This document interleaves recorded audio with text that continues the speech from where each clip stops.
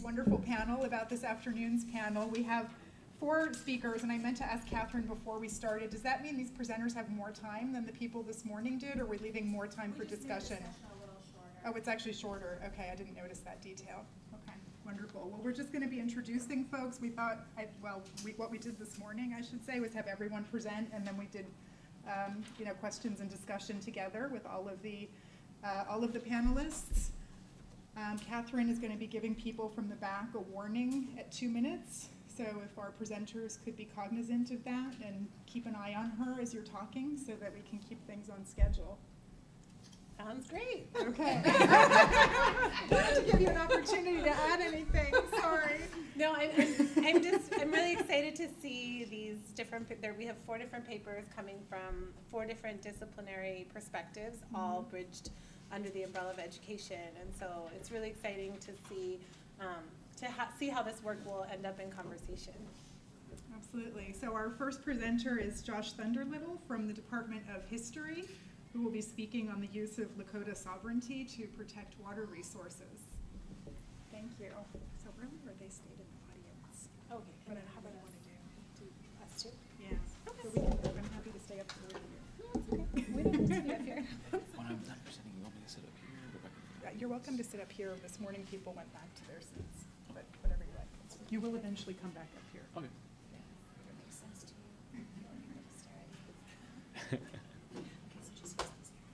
Okay, cool, thank you.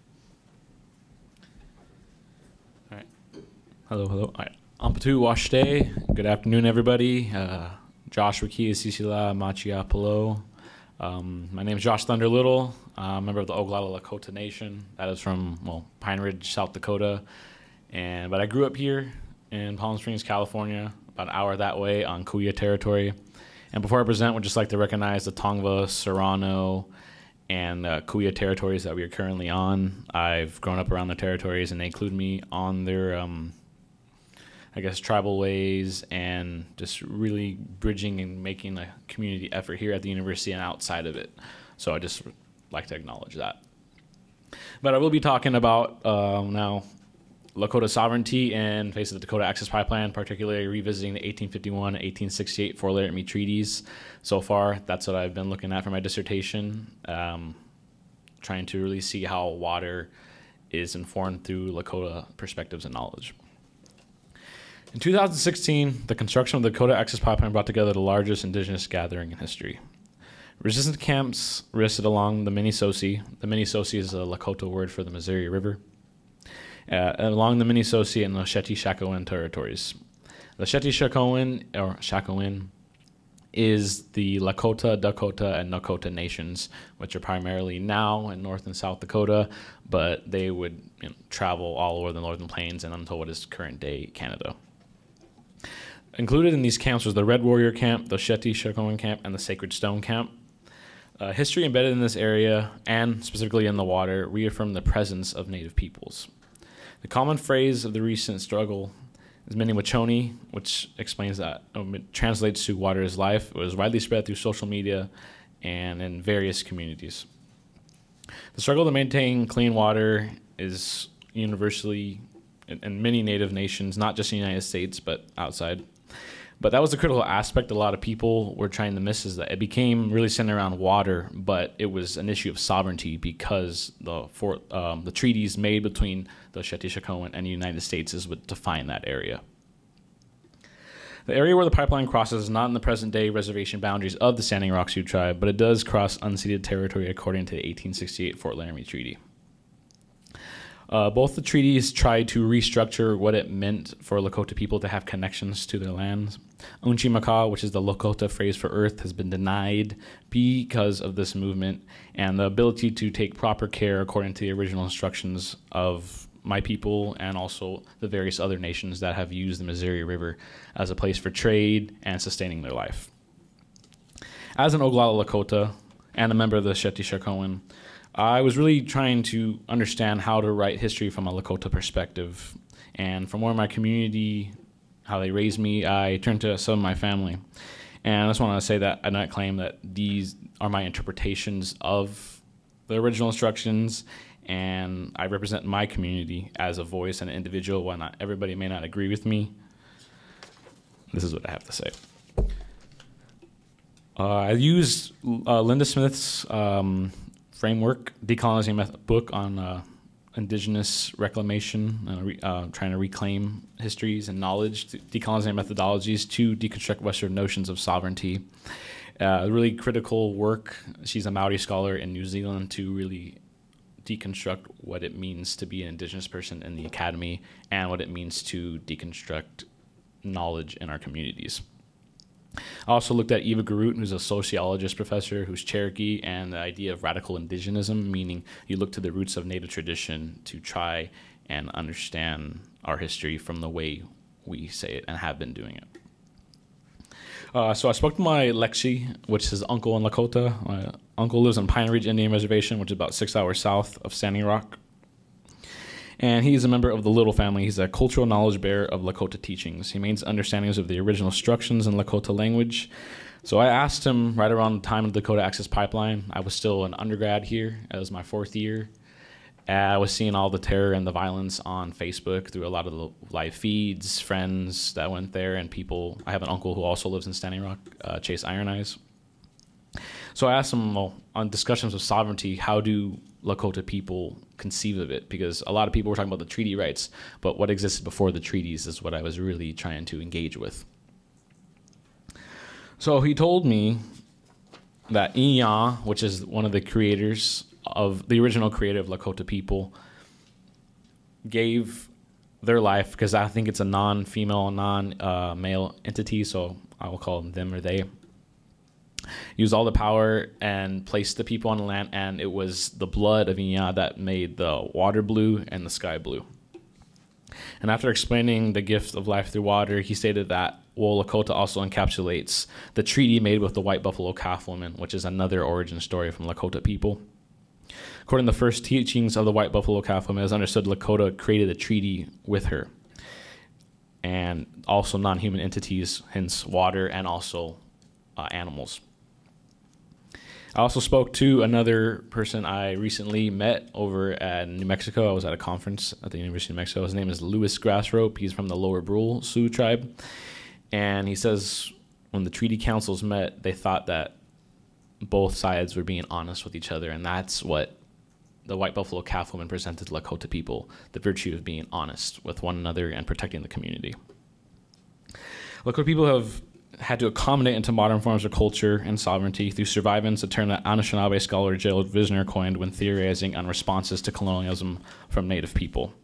While Lakota is an example of survivance, the influence of sovereignty through the United States is a settler colonial structure that is not inclusive of Lakota theory, meaning it is based on lies and deceit, trying to restructure how Lakota people conceive of their relationships, not only with each other, but with water and land. There's been mention of Lakota in history and the academy, particularly in terms of friendship. Historian Jeffrey Osler states that Lakota is the abstract meaning for peace or friendship. While it does mean being friendly, it is true, but it doesn't look at it as an epistemological reference or a framework for looking at the past. A reinterpretation of Lakota responses to colonialism through Lakota and guided by the white buffalo calf woman and Inya provides a new way of understanding what it means to be sovereign. Sovereignty is power, but with that power, the responsibility of supporting the community is ingrained in that, and it's very base of what it means to be sovereign for Theosheti Shekoan. To trace the opposing forms of sovereignty, I've been researching and looking at the doctrine of discovery to explain the relationships and land claims of the United States. I looked at Robert J. Miller. He is an Eastern Shawnee tribal judge. The Eastern Shawnee people are from Oklahoma, and his tribe is in Oklahoma. And Thomas Jefferson didn't necessarily purchase the right to the land. He purchased the right to discovery. And I just realized, I forget I'm using slides. Sorry about that. Yes, Standing Rock. And here we go. Lakota sovereign relationships. Pete Sawin is the Lakota word for white buffalo calf woman. And Iya. No. He used it to lay claim over Louisiana, over Lakota, Dakota, Nakota territories, which is in the north. So on the northern aspect of it, that's where it was the first, I would say, contestation between the United States and Lakota, Shetty contesting ideas of what constitutes sovereignty. And Thomas Jefferson's not being an honest person according to Lakota theory. He's being deceitful and saying he discovered it, but how can you discover something when there's already people who are present who have had a long presence in that land and will be there for time immemorial. After Thomas Jefferson purchased the title discovering the land in 1804, he hired Meriwether Lewis and William Clark to inform Lakota people that they're going to be governed by Jefferson pretty much like a father. They would call Thomas Jefferson Tankashla or try to refer to him as that because Tankashla means grandfather, or like, it's a respectable title in Lakota culture, like elder. And the Doctrine of Discovery is the source of the United States' claim to Ashanti-Shakoan territories. And once Lewis and Clark had attempted to restructure Lakota governance in terms of land and water, they turned them around saying, we don't think that and we don't want your gifts. And they were frustrated when they called them a vile and miscreant race. So in 1846, so going forward about 40 years, the Sichangu Lakota, which is another branch of the Lakota people, which means the burnt thigh, and the Oglala, which are mine, which means they scatter their own, wanted payment for the traveling of settlers in their territories, the deforestation, and the killing of buffalo.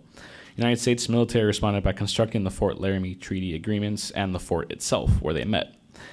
Not only were Ashanti-Shakoan present at this meeting, but tens of thousands of Native people flocked to this area.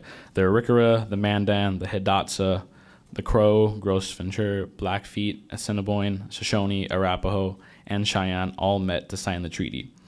Now, the issue with treaty signing, it looked at men. 6 men came forward representing various nations, and one person then came up to speak on behalf of everybody, and his name was Mato Wahui, which means conquering bear, translating into English.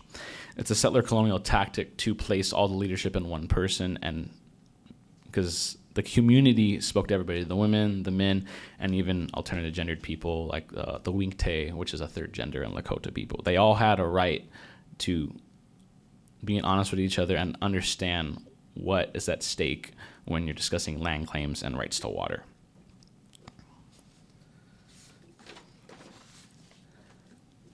The treaty specified the territories of each tribe, called for intertribal peace, and recognized the right of the United States to build railroads, military posts, and respect for immigrants to have safe passage. When the Treaty Council met, they brought the pipe of the white buffalo cattlemen, believing that the United States was being honest, as the Lakota people were too. Most recently, Nick Estes, a member of the Lower Brule Sioux tribe, who's also a professor of American Indian Studies, wrote that indigenous resistance has never stopped, and that is true because in these treaty negotiations, it was a form of resistance. They were working with the United States government with the understanding that life was changing and they needed to be able to respond. And particularly with the Minnesota, the Missouri River, it was a major source of trade, and many Native nations, Ashanti-Shakoan, and all the ones I listed that met with the 1851 Fort Laramie Treaty signings, came together and understood that it's a passageway for all of them to share that space. But the United States did not want to. They wanted the land claim and make sure that Britain didn't have any more power over that area. Lakota people drew from Lakota theory with the representatives from the United States government in treaty meetings, believing the treaty commissioners had represented what they said. But the United States thought it was only temporary, despite the fact that treaties are the supreme law of the land. Framing water sovereignty through Lakota will protect water, foster relationships to protect the environment, and that's been seen with the Dakota Access Pipeline resistance along the Minnesota and the Minnesota, Lake Missouri. The relationships developed in these camps, they shared food, they shared water, and that is being honest with each other. Non-Native people also come and shared their experiences and wanted to support the Shetty-Shakoan in any way they could to promote indigenous forms of sovereignty. Lakota logic can be used to address the capitalistic efforts that have desecrated sacred territories, in this particular case, water, and also Lakota theory, the idea of being Wasichu. Wasichu now in current days kind of goes towards meaning white people, but originally that's not what it meant. It means take care of the fat and being greedy. So in Lakota logic, American people were being greedy and trying to restructure how we conceived of water. Yeah. So for reference, this is the 1851 Fort Laramie Treaty. It was Wyoming, Nebraska, South Dakota, North Dakota, and Montana. And that was the boundaries of the 1868 Fort Laramie Treaty. And then going into the Dawes Act in 1889, it decentralized all these agreements, but Lakota people still held truth to these because, well, Lakota says, we were being honest and we want you to honor it. And that's what was missing in the media and in many discussions about Standing Rock, is the reference to these treaties and sovereignty. Water is a relative to the Shetty-Shakhoan and other tribal people. It's become a disposable object in the capitalist system and has been abused to gain economic profit. The Dakota Access Pipeline has leaked already, I believe, 2 times. Not major spills, and it happened. And Energy Transfer Partners, which was the company based out of Texas that decided to build the pipeline, said it would not leak, but it did. So Lakota phrase, phrase for living a good life and being honest with one another, is a decolonial practice that reflects on the past, is applied to the present, and guides the next 7 generations. Native people are always centering around the next 7 generations and thinking what will happen to our great-great-great-great-great-granddaughters. And it's a universal concept when it's Native people. I don't speak with other Native nations, but that's what I have had discussions with in community spaces, academic spaces, and within my family household. The past is tied to our future. It will help create a viable solution to not only help Native people, but any person living in America. So sharing this theory and being able to work alongside any American that lives along the Missouri River is important, because it's just not an Indian issue. It's an issue that affects all people.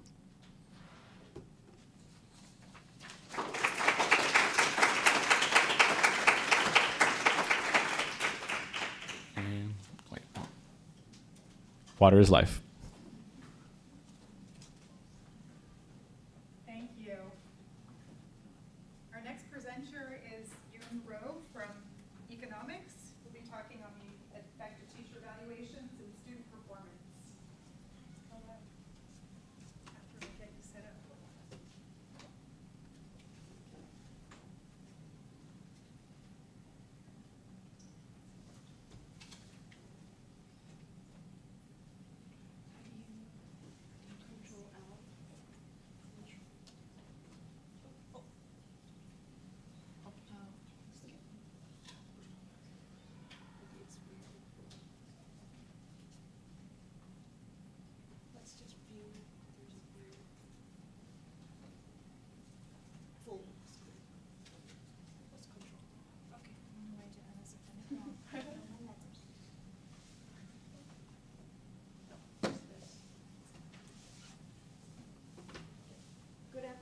Everyone, thank you for giving me this opportunity about presenting my work in such a rich intellectual environment. So today I'm going to talk about my paper about how teacher evaluation affecting student performance. So let's start with this map here. So this map is showing in the United States where they use a student growth measure in their teacher evaluation. So student growth measure here is just basically we are measuring the student gain in test score and how much the student has improved in test score compared to the last year. And we're going to measure that, and we're going to attribute that to the teachers' contributes. So the 37 states as of 2018 are using this policy in evaluating teachers. And since this policy is nationwide, I would like to look at how this policy is actually benefiting the students. So here, why we are always talking about teachers, because teachers matter to students.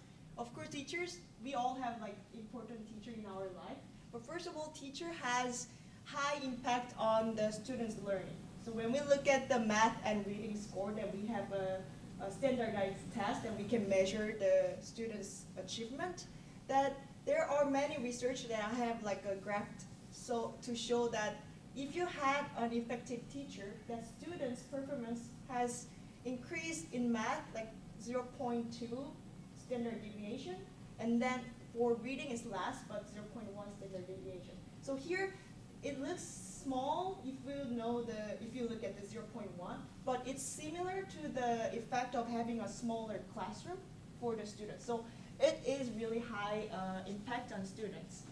Not only that, test score, yes, but then beyond the test score, we can see that teacher has an impact on students' later life outcome.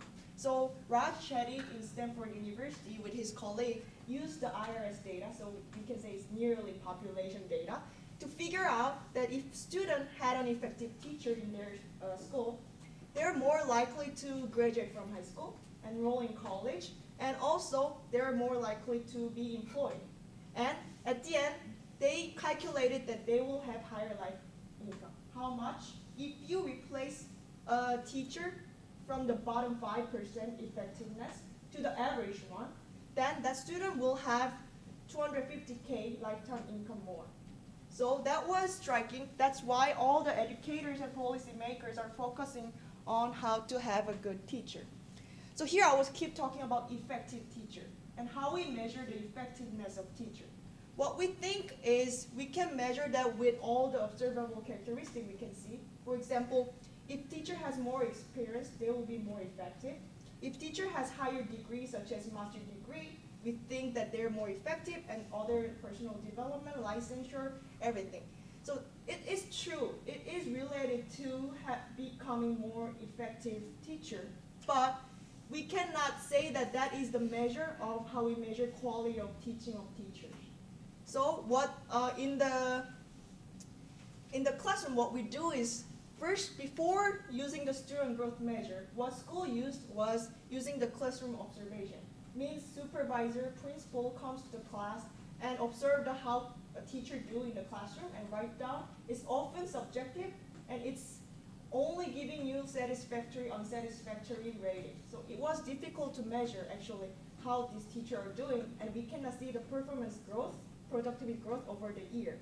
But then with the data quality comes in, and federal policy of raised the top policy focusing on the teachers' accountability system. Educator and policymakers start calculating the value-added measure. It's just measure of student growth. Again, we're comparing the student's test score, previous test score, and this test score. And if teacher taught this student for a year, that growth is accounted to that teacher. So this serves as one part of the objective measure of teachers' effectiveness. And there's a lot of debate whether using this score is good for teachers, or we are pushing teacher to teaching to the test, or is this policy makes teacher to focus on only getting the high score on their student. So there's a lot of debate, but I'm not going to talk about that. My focus here is a lot of states already using this policy, and I want to know that whether this policy is helping students to improve their test score or achievement. So I will use Ohio's data. So Ohio is giving me the perfect setting of studying this subject because they had a pilot program before every school in the state using this policy, using the value-added score for evaluating teacher. And also Ohio's teacher doesn't have the union. So I think it's giving me the perfect setting of just looking at the policy effect on students. So I can address that. My research question is this helping student? So data, I will go briefly. I'm using Ohio School Report Card. It's from 2005 to 2016. Then I can see from this data, I have the percentage of students in each school who's in each category of 5 ordered category. So they are category of advanced, accelerated, proficient, basic, and limited. And I can see the number of students in this category. So I can see how this policy is changing the composition of students in the school.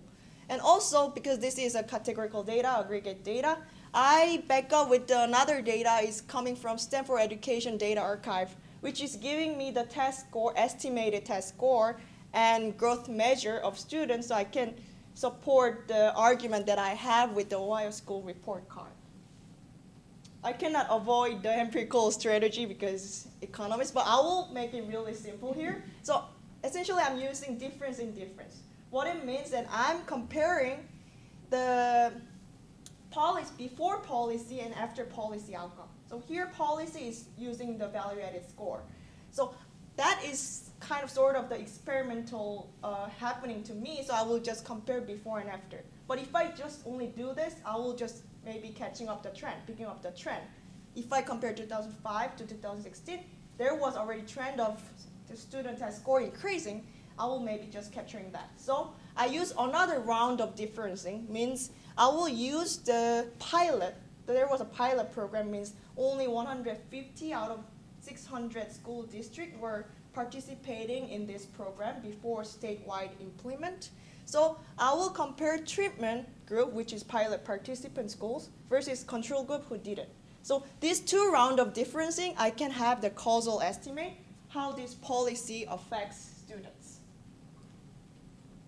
So I will just jump to the finding. What I found is interesting. So my prior thought, this policy at least bump up the students' test score to the high because teacher wanted to improve their teaching and then it will project to the student. But on average, I don't find any effect. It means the policy is not hurting student, neither benefiting student.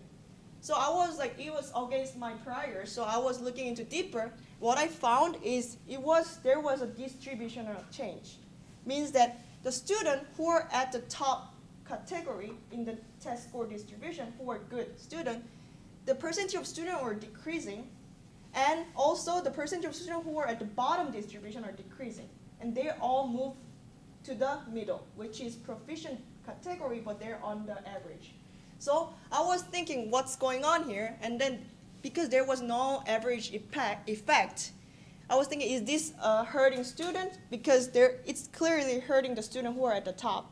And this is making sense now because the teachers are now focusing on the kids who has highest potential to have a growth. Now they're evaluated by students' growth, right? So if they're less caring about students who are already doing good, they're caring about the student at the bottom distribution, so they can have large score on their terms. And that's why those students are moving on the top. On average, it's trade-off. I don't see any effect. So my research project right now, after this, I'm trying to get the individual level data. And I want to see actually, is welfare gain or welfare loss? Means that is student benefiting from the bottom?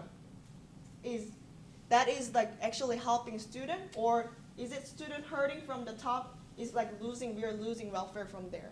So that's my another project I will pursue at the end of my PhD. Thank you.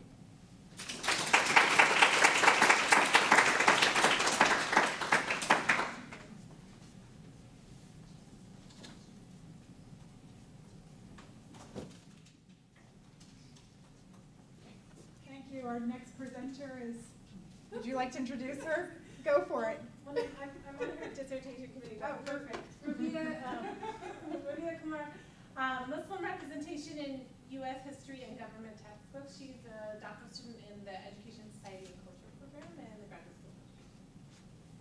Welcome.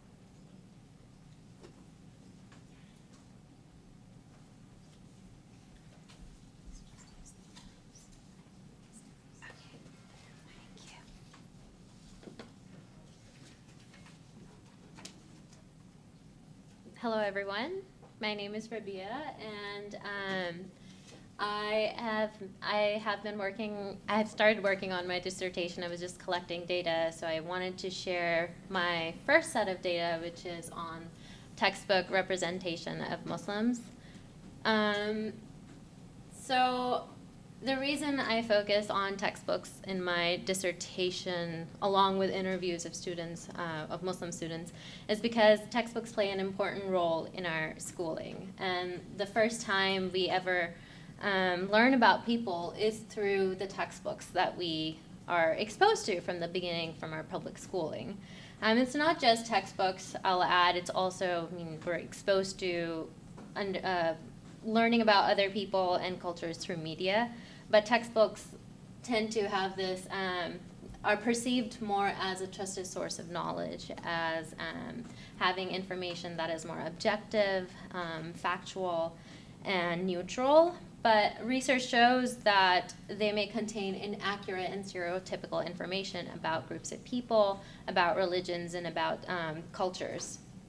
So, and what that does, it feeds into a master narrative. And what I mean by master narratives is that there's this Eurocentric narratives present in our textbook that focus on a Eurocentric history, but not the history of people of color, and of people who are not part of the dominant religions. And then also I want to add that when I'm talking about master narratives,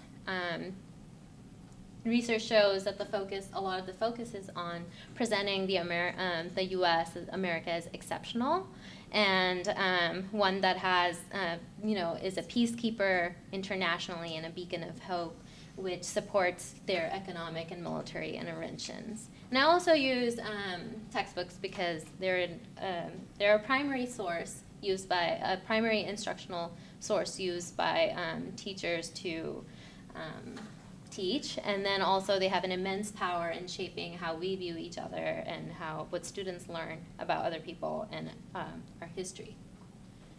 So my research questions for this particular study is that to understand how Islam, Muslims, and Muslim majority regions and Muslim Americans are discussed in high school textbooks, but also how do textbook narratives define the relationship between the United States and the Muslim world, while also looking at how they inform students' ethnic and religious identities. So I looked at some previous research, and the predominant overarching theme is that there are oversimplified master narratives presented about people in terms of misrepresentation and also underrepresentation, where people of color are discussed and their histories are discussed in a passive manner, and they're not considered as active participants.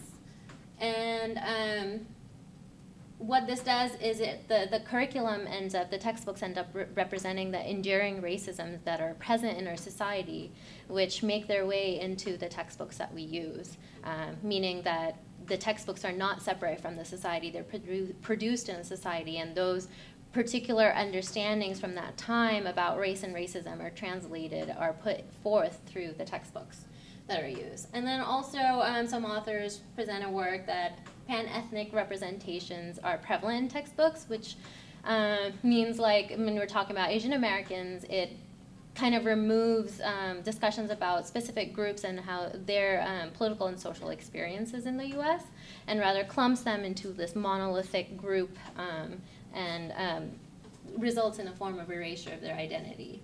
And then also when I looked at specific research that talk about Muslim representation, there were very limited narratives. There's not a lot of space dedicated to talking about Muslims, but whatever space is dedicated to Muslims is primarily in times of conflict, particularly terrorism, and when talking about oil or aggression and whatnot.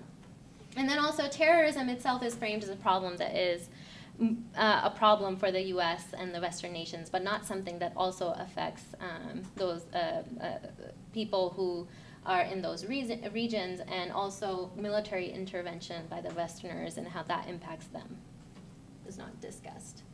So the conceptual frameworks that I'm using in my dissertation, the overarching one is critical race theory, which examines the intersection of race, racism, and other forms of subordination, the structural and cultural foundations of the United States, which means that there is race and racism embedded in our daily life, and we start with that recognition. And then the research that uses, educational research that uses critical race theory examines the inequitable educational experiences, keeping the racism and race in mind in the structural and cultural foundations of the schooling system as well. And then I particularly draw from Cheryl Harris's Whiteness as Property to talk about the ways that whiteness is privileged in the textbooks, in the ways that Eurocentric histories are presented. And whiteness has historically given public and private entitlements to a certain group of people, to white people. And that has been historically supported through our laws and policies in education, in housing, and even in what we see in our textbooks. So some other intersecting concepts that I'm using, you might wonder why I'm using critical race theory to talk about Muslims, because I'm coming from this framework that Muslims are also racialized in our society, even though it's a religion, because there are certain racial meanings that are extended to them by the way that they look, the characteristics of the group, and racialization doesn't just mean person's race, but also certain practices and relationships that are developed in our in the world. And then also draw from Edward Said's Orientalism to discuss just the ways the textbook exaggerates the differences between like the Eastern world, or the Muslim world in this case, and the West, and ideological hegemony to talk about the set of beliefs that are overarching, and they're enforced and reinforced through power, those people who do have the power to define what we believe, what we see, like, for example, media, politicians, and also textbooks. So the primary method that I use is critical discourse analysis. I look at language used in the textbooks, particularly how it reinforces power relations. And I look at the overt messages that are presented. By that I mean I look at the text, read the text carefully, and look at images, and also look at the primary source documents that are provided. And then also look at the hidden curriculum, what is said between the lines, and what is omitted, why it may be omitted, and what does that mean for the type of official knowledge that's being constructed, the official narratives, and how that reinforces a cultural hegemony that is Eurocentric and marginalizing. So I use open coding and line-by-line analysis to look at all the references of how Muslims are brought up, issues related to them, and Islam. So these were my two data sources. So my interviewees, schools use these books specifically, so that's why I focus on those two. They're the Magruder's American Government, the American Vision used in 11th grade, and the American Government one is the 12th grade one, and they're both 2006 editions. So some of my findings, they're not complete, but some that I'll talk about today are that Muslims and Islam are generally come up in areas where U.S. is epitomized as the one with the freedom, the liberty, democracy, and peace narrative. And in that, these ideals, the American ideals, are threatened by terrorism, and that terrorism discourse only focuses, and I mean only focuses on Muslims and Muslim majority regions. And then that, in a way, justifies the need for military intervention to protect U.S. interests, and not just U.S. interests in terms of security, but also politically and economically, when talking about oil. But I'm not going to get into oil much. So I'm sure that's a little difficult to read, so I'm going to go over these. I'm going to read them off to you. So the first one from the government text is in that the U.S. is described as committed to building a democracy in a strife-torn country, referring to Iraq. And Iraq is referred to as a challenge because it has no history of free institutions upon which a democracy might be built, nor any unifying tradition. So in this example, the U.S. describes, the textbook authors described Iraq as strife-torn, and kind of like they don't know how to deal with it, and that it's a challenge, presenting a clear us versus them, that they don't, because they haven't had those history of free institutions, they don't have this place to begin building these democratic institutions in a way referring back to American exceptionalism that we do. There are certain ideas that are part of the Western society that the Eastern world doesn't have, and it presents a challenge for the West.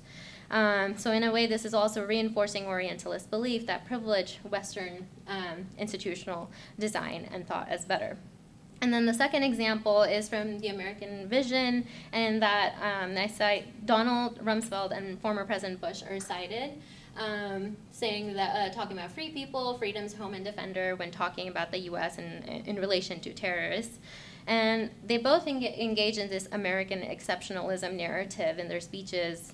And the textbook does the same in perpetuating this by adding on how the U.S. interventions help. They do actually go and help where they invade, whether it's Afghanistan or if it's Iraq, to help them create peaceful governments or engage in a peacemaking process. But then they add on to this narrative by talking about how those troops are still in danger, though, because they're in that place. They're open to, they're susceptible to being attacked by terrorists and radicals. Once again, going back to this ideological hegemony of American exceptionalism.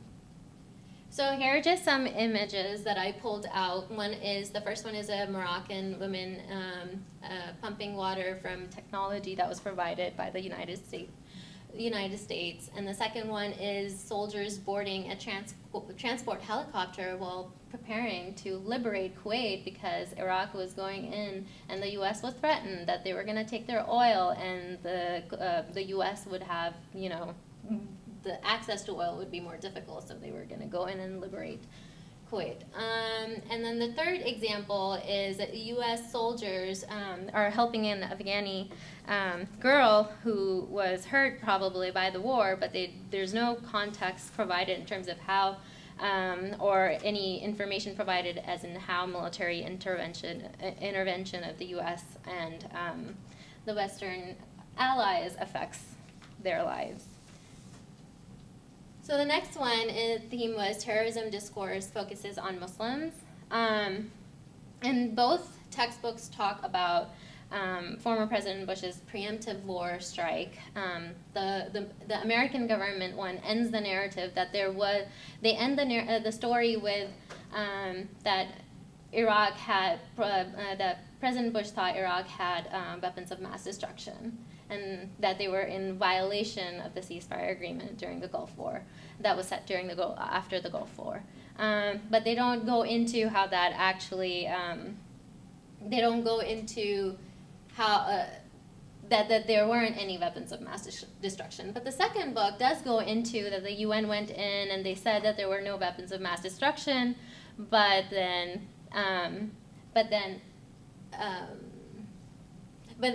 that President Bush invaded anyway, and they didn't find it. And then once again, they were the narrative shifts back to the radicalism and terrorism that is in those areas. So I find that that's very important, that following the argument with that there is still violence in this territory despite no weapons of mass destruction, because it reinforces the Muslim area, Muslims as a threat. And then I'm going to go ahead to the next one. And in these images, the first one was a map that shows all forms of terrorism committed by Muslims. And the second image is, the caption reads, "Anti-American sentiment is common in Muslim and Arab nations today." And this is a picture from a Pakistani Islamist group carrying a poster of bin Laden. And the third one is about division in the Middle East, where we're at the West Bank in Palestine, and the caption reads that in response to terrorist attacks, Israel has begun building a barrier. So again, presenting the Muslim world as a danger and a threat to the Western ideals. So I'm going to go on into my conclusions now.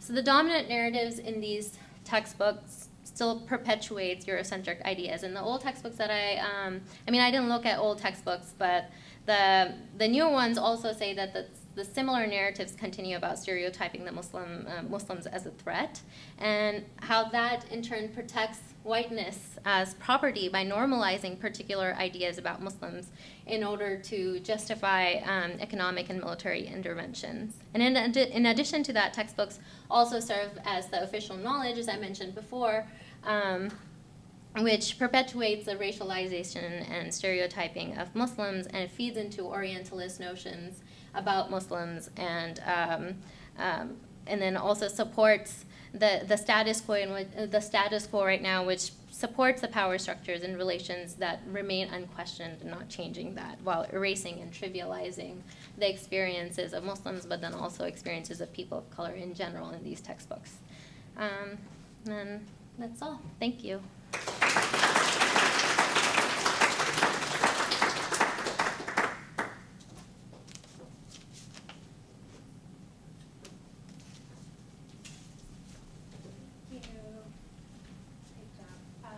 Next we call Danielle Mireles, who's going to be speaking about racist, ableist discourses in higher education. Danielle is also a doctoral student in the Education, Society, and Culture program in graduate school of education.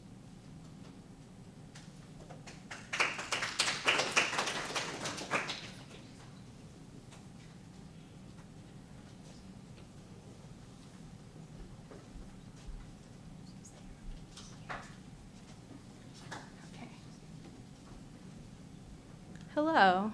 I have tried to under-caffeinate so that I don't speak quickly through the presentation, but if I do, I will look at your panicked faces and try to slow down. So today I'm going to be talking about my dissertation topic, which looks at the experiences of undergraduate disabled students of color. Arrow keys. Yeah, so it's based on my dissertation work. I'm very early in the data collection stage. At this point, I have one participant, so I will be focusing on her story today in the presentation, and also focusing on how a racist ableist framework could potentially be useful for understanding the experiences of undergraduate students of color, disabled undergraduate students of color. And you'll see that I use this term disabled with the slash, and that comes from Anima, Barry, and Connor, who do discrit, or disability critical race theory, and it's to draw attention to the fact that disability, like race, is socially constructed. And that does not mean that there aren't differences in ability, but that the meanings we prescribe to them are things that people make. So just to give you a bit of background on what my research questions are, so I'm just focusing on my first research question and my first research sub-question, and this is what informed the presentation today.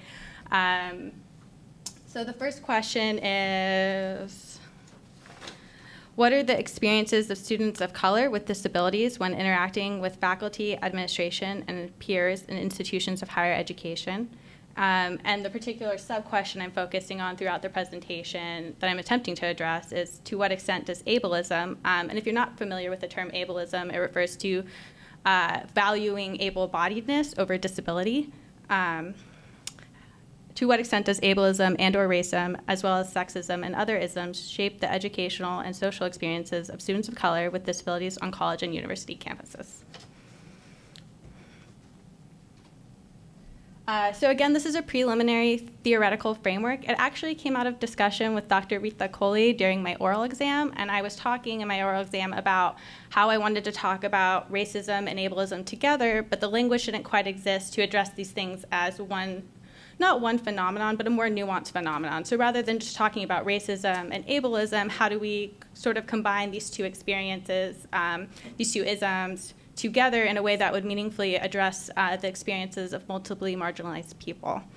So it weaves together critical race theory, disability critical race theory, in particular this notion of ability as property. So like Rabea discussed whiteness as property, ability is also a form of property, and racist nativism. And if you're not familiar with the racist nativism framework, essentially that is the idea that people who are US born is typically associated with white and whiteness, whereas othering is a process involving people of color. And the goal is to address the legal and historical relationship between race and ability. In particular, that the construct of disability has frequently been used to marginalize not only people of color, but also queer folks, women, and other marginalized groups as a tool of oppression, while reinforcing privilege and power in middle and upper class whites.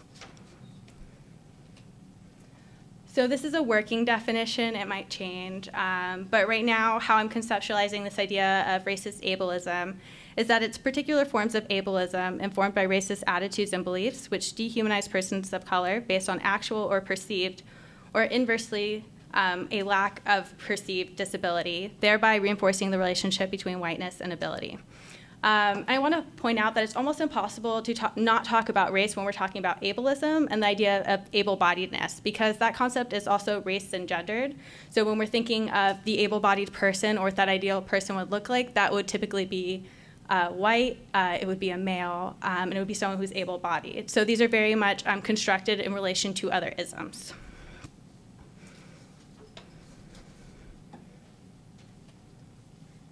So these, I'm going to present some of my preliminary findings, basically 2 excerpts from my research participant whose pseudonym is Tiffany, which she selected herself.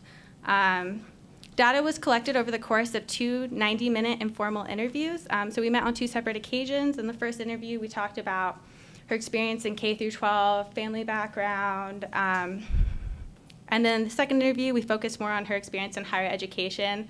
It wasn't quite as neat as that, but basically that was the gist of the 2 interviews. So Tiffany identifies as Black or African American. She was diagnosed with a traumatic brain injury, or TBI, in early adulthood. So she was not someone who was disabled growing up. That was something she acquired later in life, and also acquired that label later in life. She was a transfer student from a 2-year college to a 4-year college, and she's a STEM major.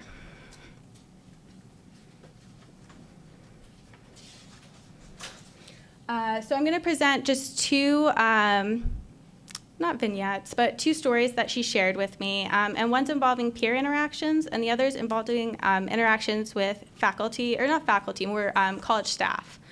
So I'm not going to get too much into the analysis until the end of the vignettes, but I'm going to share her stories, because I think her words are really powerful by themselves. So the first story, essentially, Tiffany and I were talking about her interactions with her peers, and we were talking about high school, but she also brought up this is a problem she's had in college as well, and the way that people perceive her. So a little bit of context on what she's addressing in this question. So basically, it was something along the lines of, how do you feel other people perceive you or perceived you?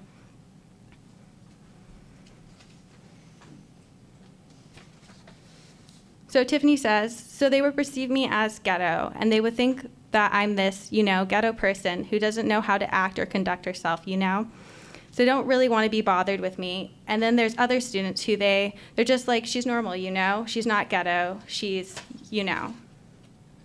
Some people say I don't really have a speech impediment, like right now, but I know I do. I know some of my words are not clear. I know that I slur, and I have retainers. And so it's like, for real, guys? So I'll have like these things, not necessarily going against me, but not going for me either, So like, we'll be in a group setting, and then this just happened a few hours ago. We're in a group, and like, we're talking about the questions, and she's referring to questions for a group assignment. And I wouldn't say they ignored me, but they act like they didn't hear me. That is ignoring, but they've already built up this exterior barrier. So they don't see me, they don't hear me, my speech, who I am, Black girl, So Tiffany's addressing in this passage how in these situations, it's not just that she's a person with a speech impediment or that she's a Black woman. It's both of these things that are very much part of her experience and how other people are perceiving her and how she's interpreting those interactions. The second one is interactions with staff. And this happened while she was at a community college, but was something that happened when she transferred to her 4-year institution as well. So I'm talking about one of these experiences. But this happened to her at least 2 times that she mentioned, and there were other smaller incidents as well. So a little bit of context. So basically, Tiffany was telling me about how she had specific incidents with bullying that involved faculty, including professors, as well as faculty in terms of staff, or not faculty, but staff at the Disability Services Office. So I asked her if she felt comfortable sharing what those experiences were, and this was her response. Well, actually, a lot of bullying happened with teachers. And like me, between me and my teachers, but this one specifically was in the disability office. I was trying to take my test, and now I'm looking at it. It's like super petty, but one of the persons who works there in the, he was in charge of the scheduling, and I came. I believe it was 10 minutes early or whatever. And I was like trying to get situated to take my test, And words were exchanged, and it was basically like, no, you can't come in here yet. No, bye, no. It was rude. And like I was emotional already because, you know, the level of test I was taking, you know, so I was like already emotional from my course load. So when I went in the office, I was just, you know, ready to take my test, but he was being like confrontational, you know, so it was like real bad. I didn't even take my test. I left out crying, like, and I'm a pretty strong person, but I was crying, yeah, it was.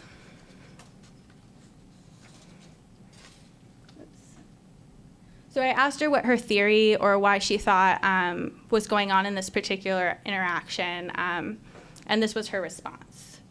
My theory, I think it was because they thought I was cheating. Like I didn't deserve to be given the extra amount of time, or you know, like, because you look at me and you don't think nothing's wrong unless you see me walking or hear me talking. Hear me talking, you might think. But just at face value, just at looking at me, you don't think that I'm disabled. So they think she's like, you know, getting over on disability. You know, so they'll be nasty to me.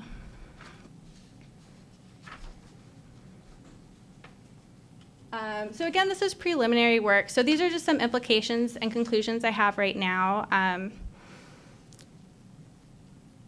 The first is that Tiffany's experiences as a multiply marginalized person are complex, and analyzing her experience just through the lens of racism or sexism or ableism doesn't give justice to her experience or these particular encounters that she talks about throughout the interviews.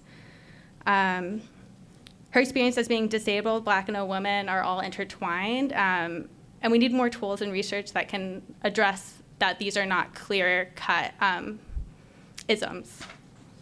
While studies have found that disabled students are frequently accused of cheating or being given an unfair advantage, Tiffany's experiences were particularly aggressive, and nowhere in the literature have I found that a disability services office was the one who was denying her an accommodation. Usually the literature talks about professors or peers making these accusations, but the fact that she's talking about was disability services offices were the ones who were giving her the impression she was cheating or she didn't deserve that extra amount of time are complicated. And I don't have an exact reason yet as to why that is happening, but that definitely was not something documented in the literature.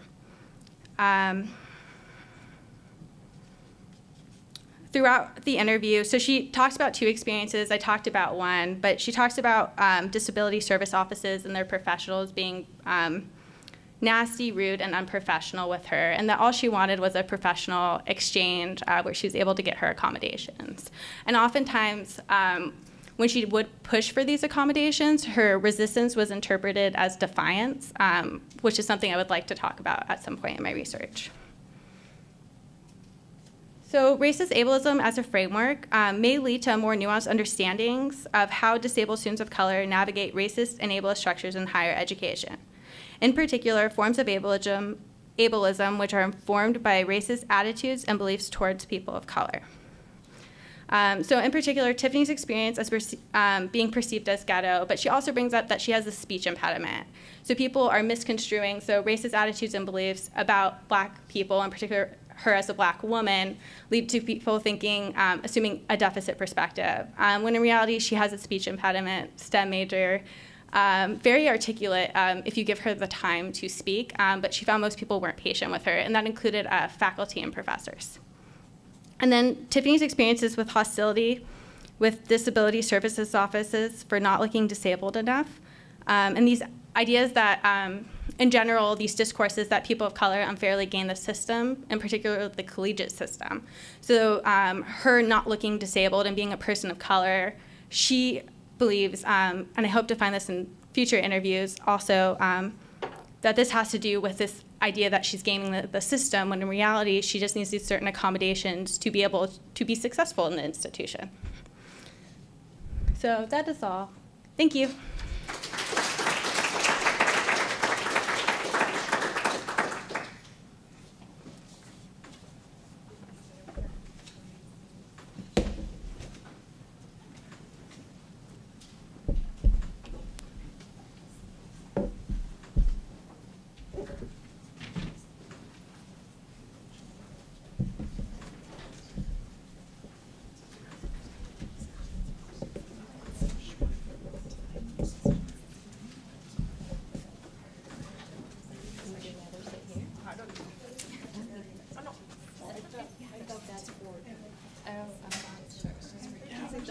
I'm not sure.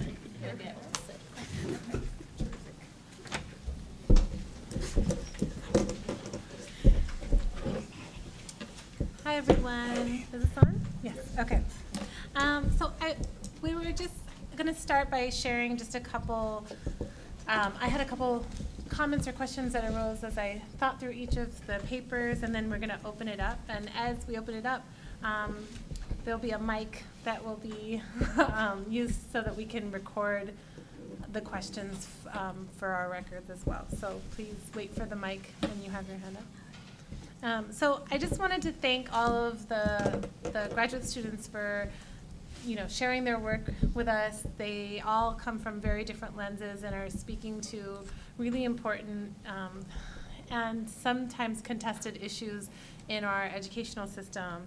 And so it just made me think around, for the first paper with Josh, how the historical and epistemological framing of your research shape land education, or how water and land are taught. I'm coming from education, so I think specifically about how young people learn to think about land and respect water, and if they are being taught to do those things or not, and how that actually contradicts sometimes the geospatial structures of schools that are very wasteful. So that made me think about that. In the next paper, thinking about when you examine test data as a proxy for learning, how do you account for students, for teachers not teaching to the test?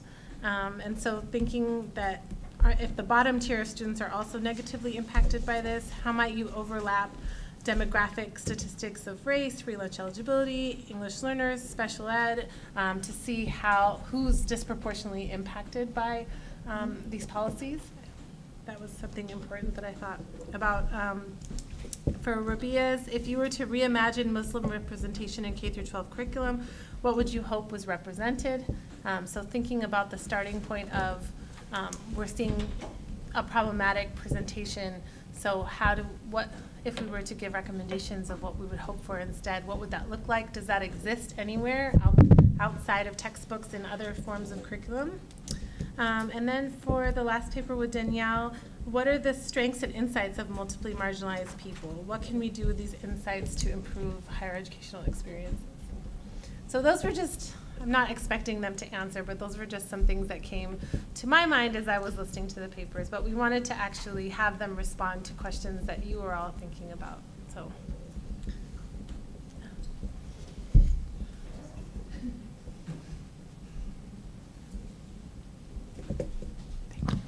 I guess, okay, Yoon. It just hit me in the face that, of course, that when you're looking for the best gain in point, you would concentrate on the ones that have the largest ceiling with which, and then the ones that are already towards that, you would not care about. That wouldn't be where you'd focusing on. Yeah, you wouldn't, and it's just common sense to think about that from a probability statistical standpoint. And I just wanted to thank you for bringing that up. I mean, that I've not heard that before, and so that's I'm very grateful for that.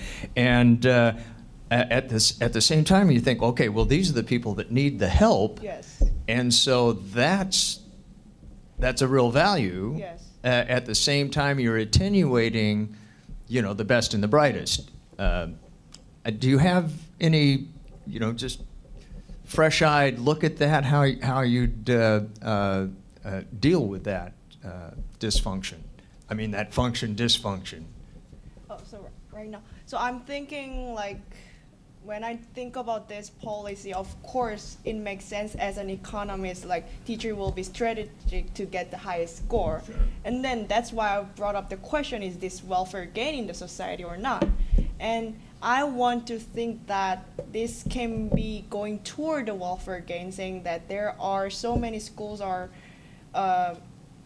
hard staffed and teachers are not people were worried about teacher will go to the schools with a high score level because they want to teach good kids, like who are like more putting effort in teaching in terms of not test score, in terms of the resource they have, the rich schools, rich background students.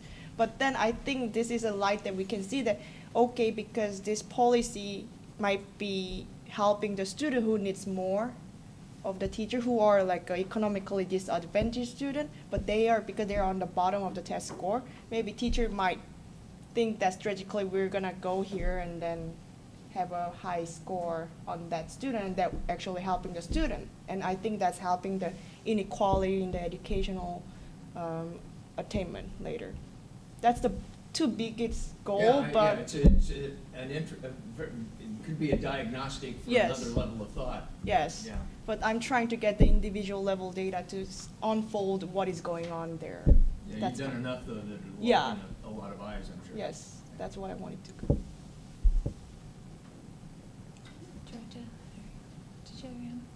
I had a question about the last paper. Sorry, I had a question about the last paper, which is there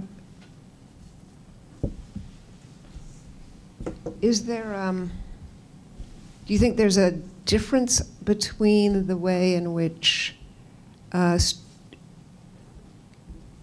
say, students of color are that are asking for services and white students, or is it just, because I've had a lot of students who have this problem, right, where they have a disability that's not visible, and the way they're perceived is, I'm just wondering, you want to make this, you want to look at this sort of intersection from this sort of like, but I'm wondering what the differences are, right? Because it seems kind of, awful. I mean, it's kind of fraught for all those with disabilities that aren't visible, right? So in your dissertation, do you look at people with more visible disabilities, and is there a difference, or? Yeah. Well, so I do qualitative work, and one of the things I wanted to try to avoid was comparing students of color to white students, and that not to be held as any sort of norm. But yeah, so disabled students in general do have a lot of trouble accessing resources, and that's a problem across racial, gender, socioeconomic groups.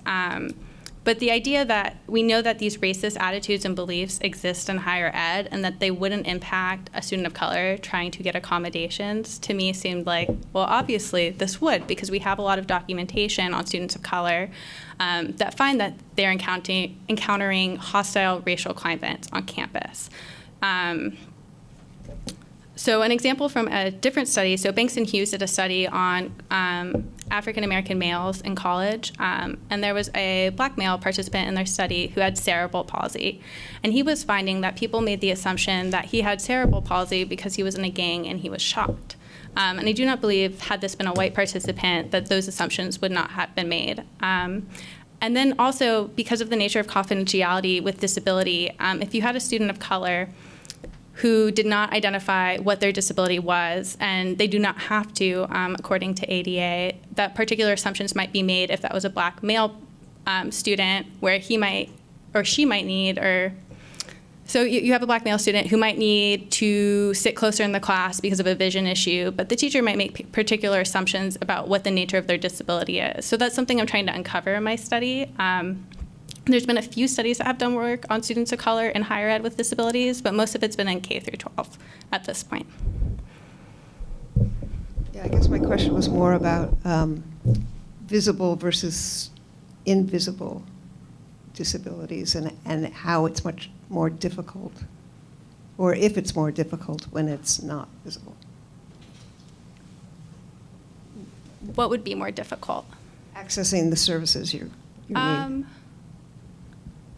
I think there's a different set of barriers when you have an invisible disability than if you have a physical disability. So those would be different processes. So I think each, whether it's visible or invisible, you're going to encounter certain barriers that are going to look different from each other. But certainly if you have an invisible disability, there's that burden of proof that maybe if you were a wheelchair user that you wouldn't have to necessarily share your disability because people could make particular assumptions based on that you're in a wheelchair, versus if you have an invisible disability that's sort of left up to interpretation, or you might be forced to disclose so that you can receive certain accommodations, which is the case in the literature too, that a lot of students have to end up disclosing so that they can get appropriate accommodations. Margaret?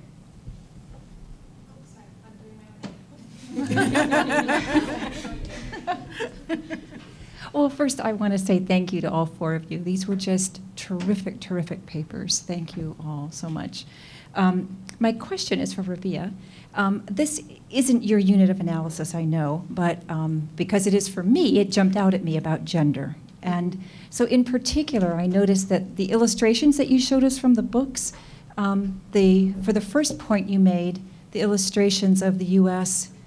Being the beneficent bestower of good things, the recipients were Muslim women or females. There was a girl and a woman, I think. And then for the second set of illustrations, where the illustrations were about Muslims as terrorists, those were all male. So I wondered if that was just what happened to be the ones that you chose to select for this presentation, or if that is a real theme in the primary sources. That is one of the themes. I mean, something that I didn't discuss in my presentation, but there are not that many images to begin with Muslims. They do show up randomly sometimes. So when I checked the index, I looked at every single word and found, the images that I did. They were not in chapters where there were discussions about Muslims. And in terms of Muslim women, those are the only two. There's no more. And there are more about terrorism, but not specifically images of people that might be conceived as terrorists, but of soldiers who are present in these areas, or even in the U.S. when they're going around airports, or when the Coast Guards are on bridges or protecting the U.S. and the need for more security to build more military might. I feel like that is being justified through the images a lot more, which I think, again, perpetuates this terrorism discourse and the need for more militarism. Mm-hmm. Yeah.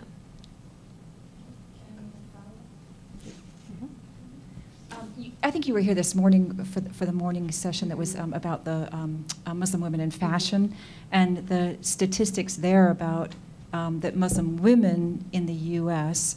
are most likely are more often the targets of anti-Muslim sentiment and having the veils pulled off and that kind of thing. I just think it's interesting that that's true at the same time that the textbooks are portraying Muslim women as helpless and of needing help. It's just an odd juxtaposition, and I wonder if you have anything to say about that. Yeah, I mean, it is a good juxtaposition in the textbooks, and I mean what I've been reading and in my interviews too. A lot of my Muslim females students, interviewees did identify themselves as that they're perceived more as helpless by some of their teachers, but not a lot. But with a shift in narrative and more figures available in mainstream media, it does help. So like Hassana's presentation with these women and their visibility, it helps them make spaces for themselves in schools. So, yeah. And I mean, just to comment, I think, isn't there also a stereotype that Muslim women are oppressed by the government and are needing to be saved by U.S. ideology? So that might contribute or connect. Oh, is. Yeah, and just to jump in on Margaret's question, I thought some of the data that Hassana shared this morning that was quantitative was interesting, because the qualitative data with Muslim women in America consistently shows that they have far more experiences with people offering them unwanted assistance, trying to liberate them, help them, get them out of relationships, strangers on the bus approaching them, asking them if they need help, things like that, as opposed to actual physical forms of violence that would be considered hate crimes. So I thought that was interesting because there seems to be perhaps a pretty big divide between what crime statistics are saying and what qualitative researchers are finding.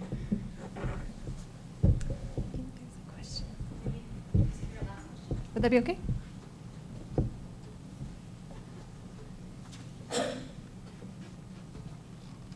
And my question is for Josh. I was glad to hear more of your paper from our seminar. And I was wondering if you could talk about more about your relative's role as a carrier of knowledge, and if those people in those roles are having self-reflexive conversations in the way that you are about transmitting knowledge outside of the academy. Yeah, my Uncle Jake, he's just real, I don't know, he's in the community. I know he's been there, got his master's and undergraduate degree over in South Dakota and working for, I think, the tribal offices currently.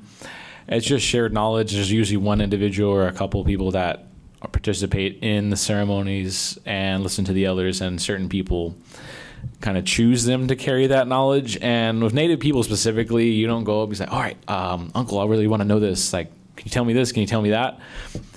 It's sort of a moment where they have to deem you worthy in a way. Universally, it kind of happens where you're just kind of hanging around with people. Like specifically, Lewis Grassroot, remember? Not my Uncle Jake Little, but Lewis Grassroot from Lower Brule Sioux Tribe. He was at my talk at the American Indian Studies Association over in University of New Mexico. And he came up to me and said, well, I really like the work you're doing, and let me get your phone number. And it wasn't until about like a month later he texted me. And we like exchanged a few texts and just like chit-chatting. And then after like an hour, he's like, well, if you have any questions, let me know. So they have to really get a feel for you and get to know you first before you try to attain this knowledge. And it turned out we know mutual people. His sister, I believe, married somebody from the Agua Caliente Bandacuya Indians, and I do bird songs with a relative of the person that he married. So Mitakuye Yasin's phrase, "We are related" in Lakota language, and it's very true. It came full circle, and he was in Palm Springs just a couple weeks ago. So it's pretty crazy that the more than out of the worldly explanations for Lakota knowledge, it seems mystical or not, but it's a very big lived reality that Native people, and specifically the Shetishakhoan, live through.